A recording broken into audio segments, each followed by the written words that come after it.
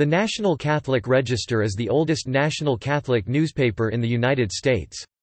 It was founded on November 8, 1927, by Matthew J. Smith as the national edition of the Denver Catholic Register. Content includes news and features from the United States, the Vatican, and worldwide, on such topics as culture, education, books, arts and entertainment, as well as interviews. Online content includes various blogs and breaking news. The Register's print edition is published biweekly, 26 times a year, and owned by Eternal Word Television Network, Inc. Tom Wenner has been the managing editor since 2009. Jeanette DeMello became editor-in-chief in 2012. History. Eternal Word Television Network acquired the paper from the Legionaries of Christ in 2011. The 2017 Catholic Press Association Awards named the Register Newspaper of the Year.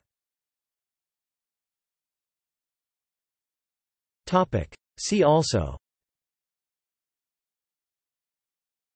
Catholic News Agency. References